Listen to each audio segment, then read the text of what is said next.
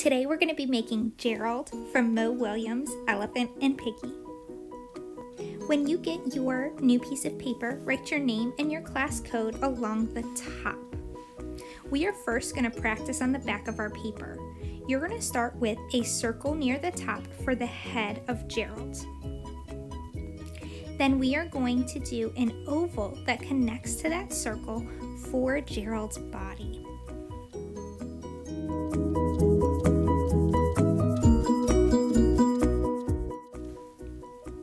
Let's move towards the head to add our two ears. You're going to add a curve and then have it come sideways and up. Let's try that again. It's going to curve down like a candy cane and then connect to the side of the head, almost like a hairdo. Then for the arms, I want to make sure they are thick enough because an elephant is strong. So I want it at least 3 fingers thick. It is similar to a rectangle shape. That will be for the arms as well as the legs towards the bottom.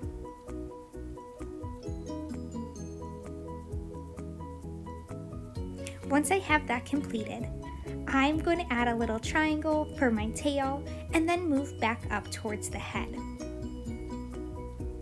We are first going to add the circles, 2 circles for Gerald's glasses and a little dot inside.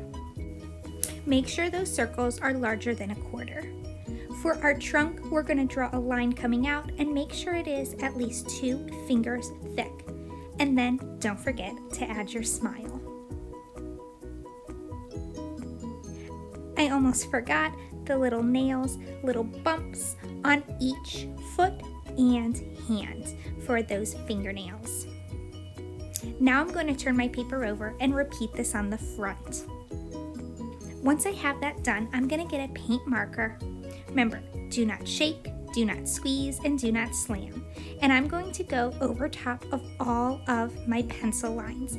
Careful around those ears, and especially be careful when we get to the glasses. Anything that overlaps, do the one that's supposed to be on top. Super careful with these glasses because you could smudge and make it way too dark. My trunk, my smile, and all the way around the rest of Gerald.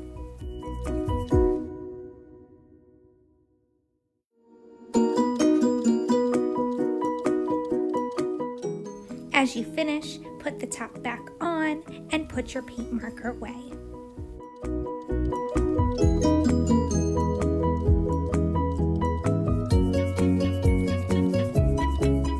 Once our black has dried, we are ready to paint.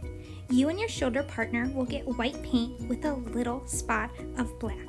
You're going to take your paintbrush and carefully mix it together. Then you're going to wipe the extra on the side and begin painting inside of Gerald. Now, keep painting until there is no more paint on your brush and try your best not to get it on top of the black. If you accidentally do, that's okay. When you get more paint, just get a tiny baby touch.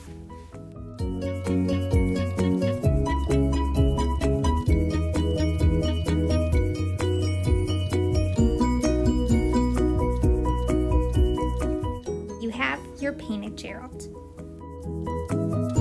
We are going to be using colored paint markers to add dots to our background, almost like confetti. You're going to remove the top to your paint marker and place it back in the container. Then just lightly press your color all around Gerald, but not on top of him. Remember, do not shake, do not squeeze, and do not slam. As you finish, put the top back on and put your color back in the container. Then you may grab another color and continue. Put your dots in open spaces.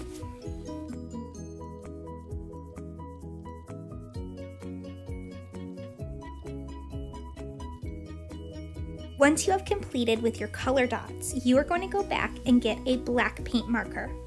You are going to go back over top of your black lines. This will help crisp it up and it will cover up any of those spots you accidentally got your paint color on top of the black. It'll be like it never even happened. Repeat this over all of your black lines.